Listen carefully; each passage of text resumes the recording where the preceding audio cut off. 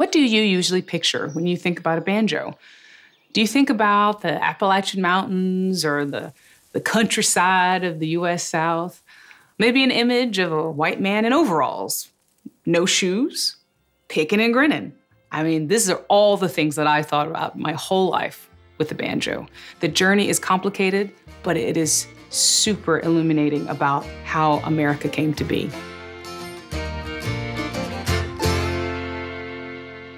I didn't grow up knowing any of this history that I'm going to be telling you about. I knew none of it. I knew what I suspect most people watching this knew, that the banjo was a white hillbilly instrument that sort of came in and then became sort of a comedic, idea in the hands of like Steve Martin and lots of jokes. And that's what I grew up with as the banjo, and the sound, that real tinny kind of exciting, trebly, very, very piercing sound. That's what I knew of the banjo.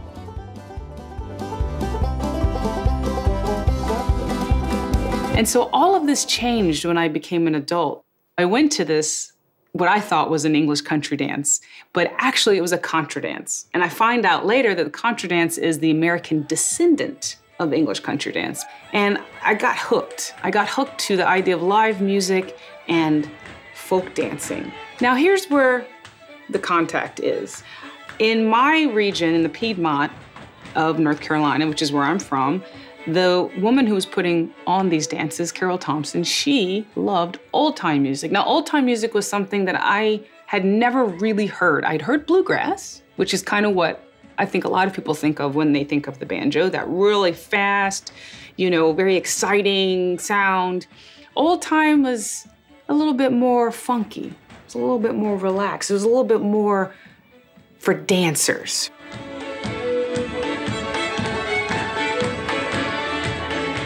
And so that's the bands that she would book for these dances, these really rhythmic, funky. There was always somebody on the banjo, somebody on the upright bass, somebody playing fiddle, and just playing these really cool tunes. And I was dancing to this music every week going, oh my gosh, now I've never heard the banjo sound like this. The rhythm was different. It just felt like, I don't know, I could feel it in my soul in a different way than bluegrass music. And I became hooked to the sound of the clawhammer banjo, which is what people play in old time. And I was really, really connecting to it. And I realized that I wanted to play it. It wasn't enough to dance to it. And so I got a second job and I bought, a cheap banjo, my first Deering banjo, and also a fiddle, because I wanted to learn everything. I was just fascinated with this music. And as a vocalist, I had never really learned instrumental music. And so it was a huge mountain to climb, but I was like so ready for it. And so I was starting to learn this music and trying to find teachers. And then I would go to the old time jams, of the community of people who played the music in the Piedmont of North Carolina. And of course, as time kind of went on, the elephant in the room was that I was the raisin in the oatmeal. I was usually the only person of color in the room. Usually 99% of the time, it was just me.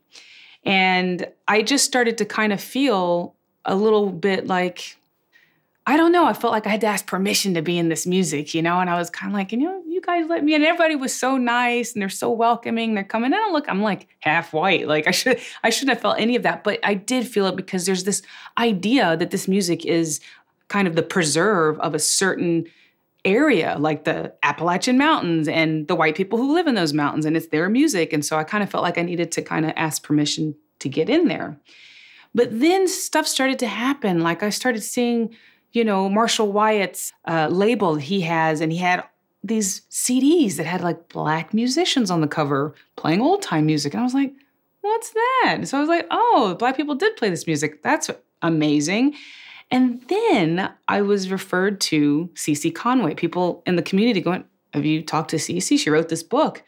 And the book is called African Banjo Echoes in Appalachia. And that blew my mind because that's the moment when I found out that the banjo is actually an African-American invention. They also pointed me to a really important person. He became a very important person in my life, a man named Joe Thompson, who was an actual living proponent of Black string band music. He was a fiddler, and he'd been playing this music since he was 5 years old, and he lived in Mebane, North Carolina, which is where my family's from. I used to go down there for family reunions every year. Did not know he existed. And he was 86 when I first met him. And that changed my life.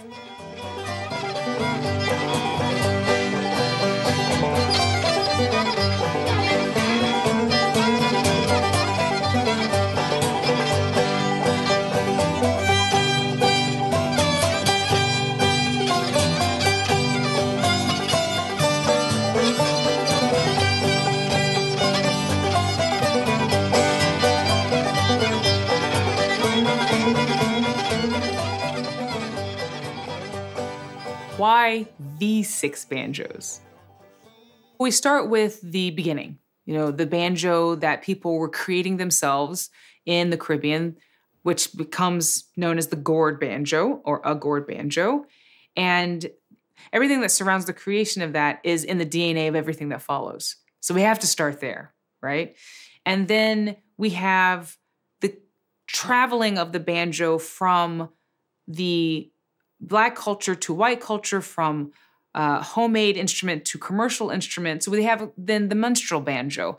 And everything that happens during that transition is in the blueprint of what follows, right? And then we have a continuance of the Black playing of the banjo through jazz, but it's something that's not really well known. And it's going through an incredibly important piece of transition for American culture, at the turn of the century. So made sense to have the tenor banjo in there. And then you think about what the banjo means to people and the chameleonic nature of the instrument, how, different folks can find themselves in that instrument. So it made sense to go to the Irish banjo because that's something you didn't see coming, right? And then we think about the obvious place that the banjo has been in bluegrass and old time and country music, and what happens with the narrative and how it changes from being known as a Black instrument to being known. Everybody knows that it's a white instrument. So we had to include that. And then you get to, well, where are we today with the banjo? There's all of these things that are happening now that connect us all the way back to the beginning. And so the more that I started to learn about the history that surrounds where the banjo comes from, the more American culture of right now started to make sense to me. Why is the banjo popular over here? Why is the banjo being brought over here? Why does the banjo look like this? Why does the music and the musician holding the banjo look like that? I'm part of a team of people who want to make sense out of American history, and we include all of the different sides of it. So when we step back, we actually get more of a 3D model rather than a 2D piece of paper.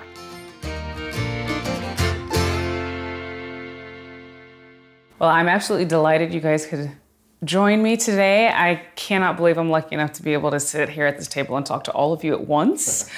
Because, we have here an instrument maker, an author, and everyone's a researcher. And then, Greg, we've been talking through performance practice and, looking at the music.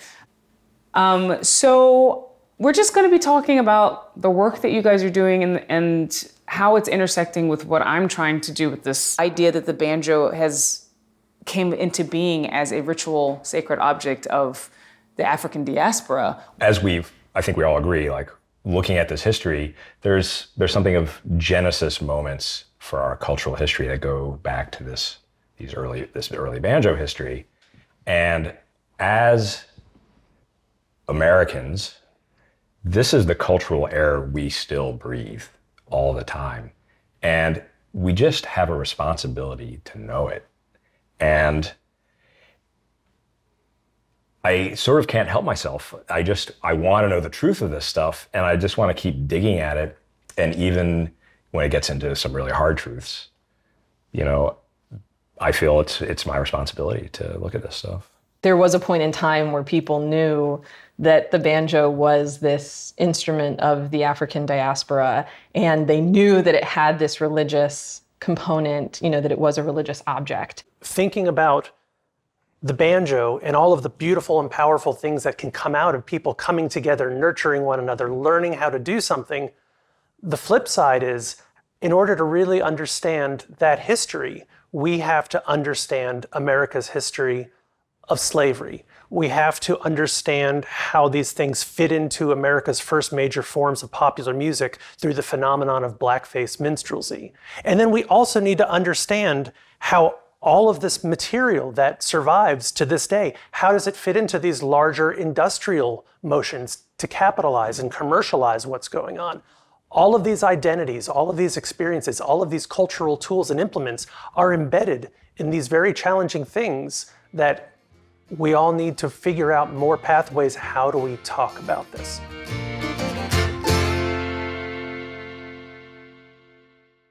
At the first Black Banjo gathering in Boone, North Carolina in 2005, and yes, there was such a thing, it was incredible, there were 2 West African players.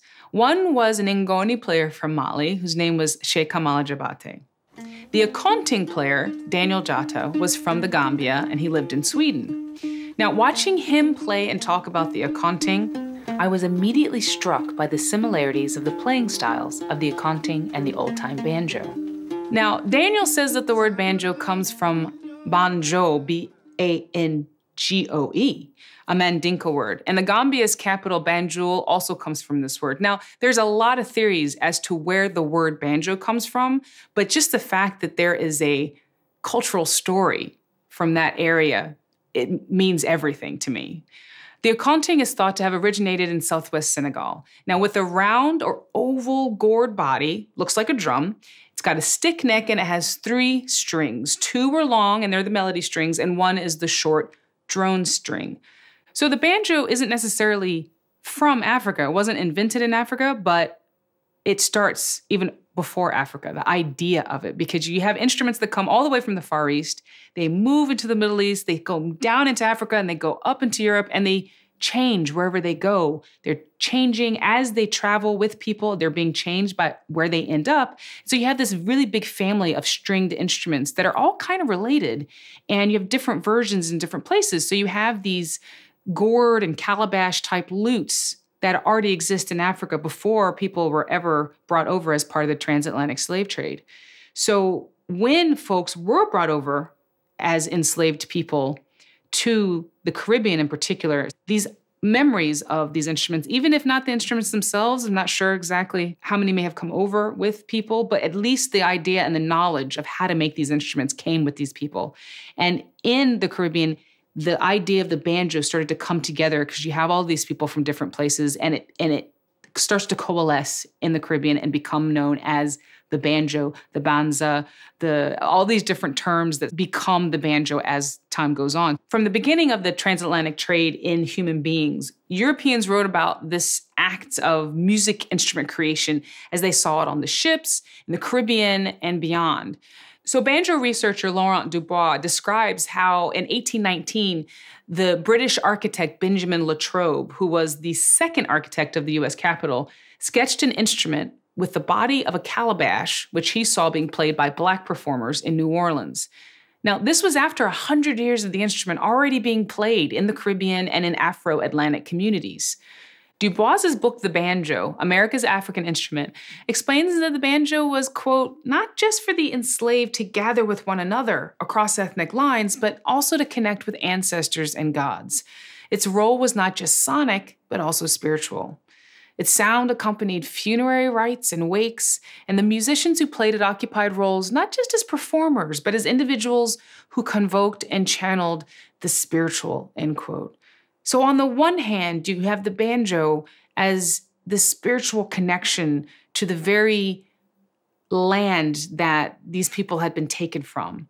And then on the other extreme, you have the banjo used as a tool of economic might, right? And this is going to be a pattern that we're going to see, the banjo as cultural keystone and the banjo as commercial instrument. So you have people, the enslavers, basically using the ancestors to the banjo, these instruments that existed all over Africa, and the musicians who played them to ensure a healthier cargo because, of course, slavery was all about money. It was all about the bottom line.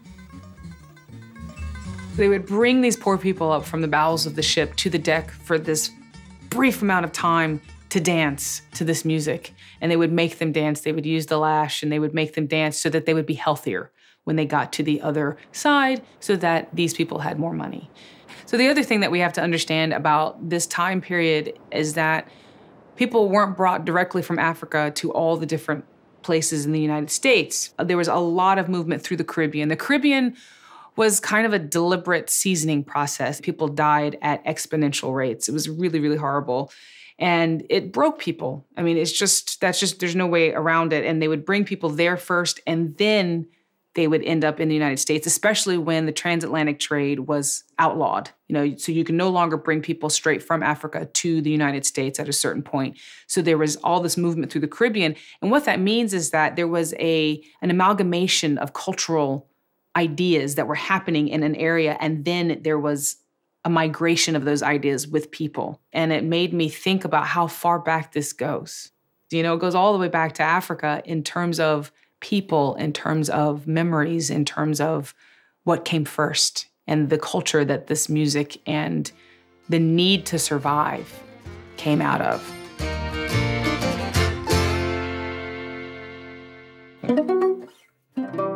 So this is my gourd banjo. It's not a historical instrument. It wasn't made from, a painting or a picture or anything. But I think it gives you a pretty good idea of what a gourd instrument would have sounded like back then, because in basics, it is pretty similar. It's got a wooden neck and this beautiful gourd body. This is called a tack head gourd, because a gourd banjo, because this is an animal skin that's been put on by tacks, and that was a technique that was used. You can see the inside there. It's just a really beautiful instrument. And I love the sound of it. Now you can hear that it's much deeper than maybe the modern banjos that people are more used to. It's got a very resonant sound, a very organic sound. And I'm playing it in what we call clawhammer style. So this is the back of the nail is used for all of the strokes, and the thumb is just used on the drone string. So the hand, in general, the hand goes down, and then when it comes back up, the thumb plays the drone string.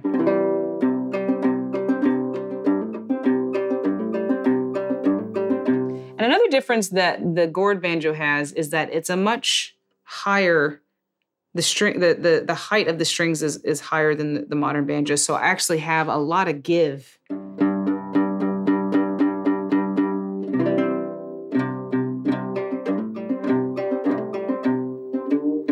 And the other thing about this instrument that you may have noticed is that it is fretless. So there are no frets that are engraved or placed on this for a very long time. The banjo was fretless until the mid to late 1800s. And it had the sound of the in-between for a very long time. And I think that's an important piece of this, because when you think about something like an oud, which has all the ability to go in between and have all the microtones, and you're not locked into any one thing. You can do a lot of different stuff. And that's really one of the aspects of the banjo that people don't think about nowadays, because they all have frets, but none of them did for a very long time. So you can really,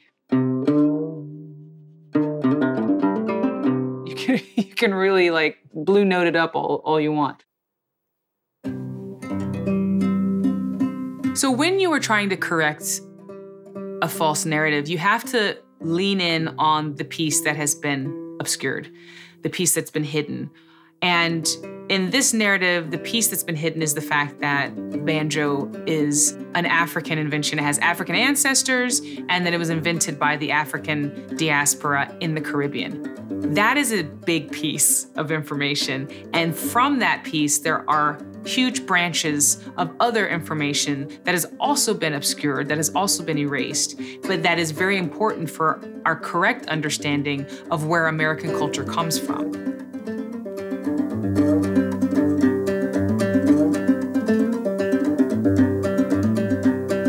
Georgia Buck is dead, that's what he said. Don't you put no shortening in my bread. Georgia Buck is dead.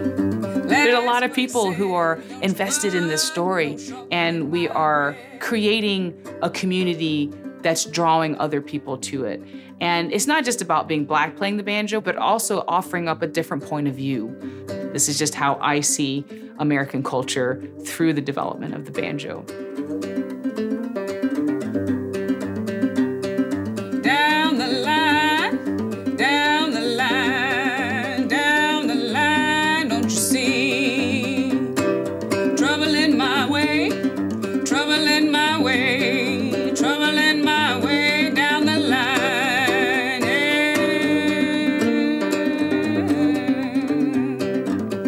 What's important to say here is that this is an inclusionary history. It's not exclusionary. It's very tempting to hear, oh, it's an African-American invention. That means that it's being taken out of the hands of white people. That's not true at all. It's actually just widening the focus and showing the entire story, which is actually beautiful. The entire story is actually some of the best of where humanity comes together in the midst of some of the worst of what humanity has done, right? Because we cannot talk about the banjo without talking about the institution of slavery, which is why we have the banjo.